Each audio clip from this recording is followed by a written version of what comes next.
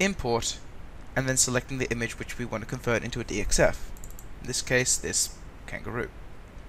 You can look at these options, but for now, we won't worry about them. Next, you want to reposition your image into this page-like shape here, because inside here is where your image is actually going to be edited. You can drag it out a little bit if you want,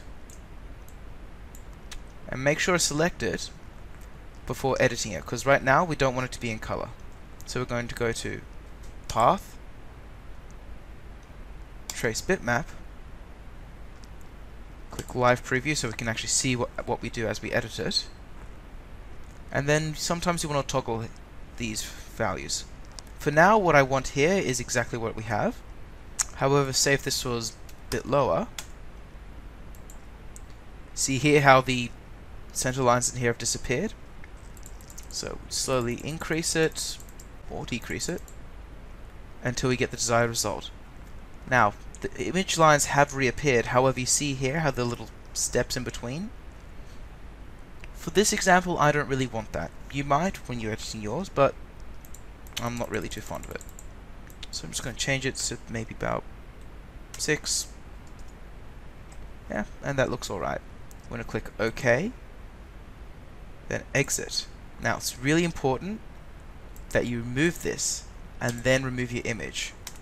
Inkscape puts the edited version on top of your image so perfectly that it is actually hidden.